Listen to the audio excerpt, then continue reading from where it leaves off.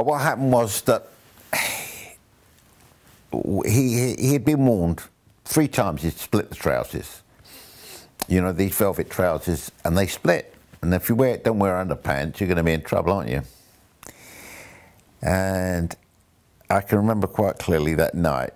There was Joe Collins, Cissy Williams from Moss Empires, Stan Fishman from Rank, and some guy from ABC's.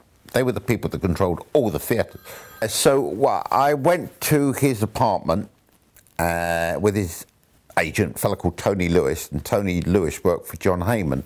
And John Heyman, it was a secondary thing in his office, because he managed Elizabeth Taylor and Richard Burton, so he wasn't particularly interested that much in PJ Proby, and now Proby was become a bit of a thorn in his agent's side.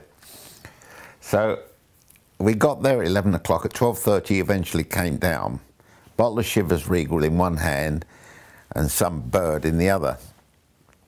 "Hi, Mervyn, great to see you, great show." I said, "Yeah," and I'm sitting like this in the room, and he comes in and he says, "Well," he said, "great show." And I said, "Yeah, it was a great show." I said, "But tonight will be the last show for you." I said, "Because if you do it again tonight, you will be out of the business." "Oh, no, I promise you this, that, and the other." No. We come to the show. He does exactly the same thing again. Not only did they drop the curtain, but in the theatres at that time, they had an iron curtain. And they dropped that on him as well. He never performed again, really, for years after that. And at that time, Tom Jones had just gone in the charts, and he was number 3 then.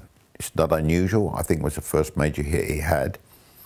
And we put him on, but he wasn't, you know, he was good, but it was a bit early days.